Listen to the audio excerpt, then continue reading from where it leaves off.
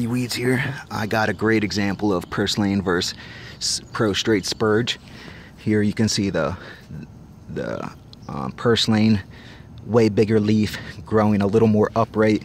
You can see it's growing out from a center taproot. If I pulled this out, you'd see a single taproot.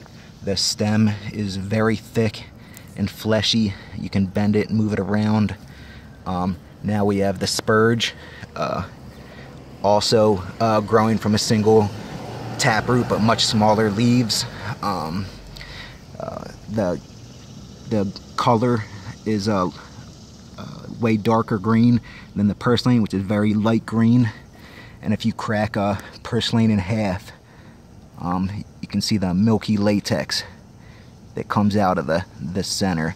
When you break Purslane in half, it's just moisture. It's a lot of water. That's why they say this is a fleshy leaf. A lot of moisture held in Purslane. They both like bare soil. You'll find this in areas where there's no grass, nutrient deficient turf. Like I said before, both these are used to identify nutrient deficient turf, but they do also love bare areas. You always see the Spurge in cracks and sidewalks. They just like dirt. But they are found in similar spots, which is why they get confused. Very easy to kill. Both these will be killed with a regular 3-way herbicide, 2,4-D, dicamba, and MCPP. We'll wipe this out, sticker or not.